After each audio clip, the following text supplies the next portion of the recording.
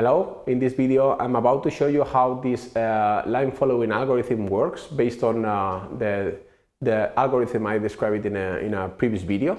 Okay, so as you can see here, you have I have created a path in this case. This is something you can generate the shape you want, but make sure that the turns that you do, they are smooth enough based on the parameters of the algorithm, which mainly are the speed you want to follow the line and the gain you correct your angular rate. Okay, so based on that, you can easily generate a path which is smooth enough for your speed and gain. Okay, and also you need to make sure that in this case the infrared sensor detecting the line, which is the TCRT 5000 sensor.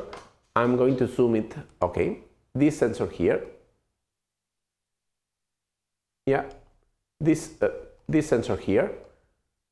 It's a vision sensor with 1 pixel, and it's configured wide enough to make sure that you can get at least part of what is the edge of the line. If it's too narrow, it will be very difficult to control. You can make it even slightly bigger, and that's acceptable considering the real conditions of the sensor. Okay, and as I said, also if you make the path this wide will also be helpful, especially whenever you turn, so it doesn't overturn to the other side of the line. Okay, so make it slightly wider. Okay, this is the size, in this case is 5. Okay, so let's see how it works. Let's go for this view here. Okay, and let's see how it works. Okay, as I said, you should adapt the turns here so the algorithm is smooth enough and can follow your path.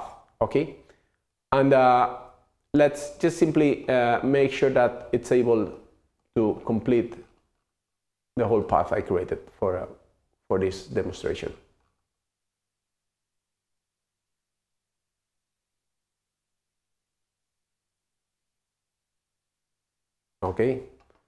Okay, so as you can see, it works. Okay, and it will be looping forever. Okay, thank you very much.